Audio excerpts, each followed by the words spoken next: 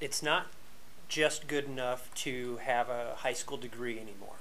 Statistics show right now that 75% of the jobs that kindergartners are going to have when they graduate aren't even there yet. They don't even exist. And so it's so important that we get our math and our reading down in the schools so that they take rigorous classes and understand that it's not just getting that high school degree.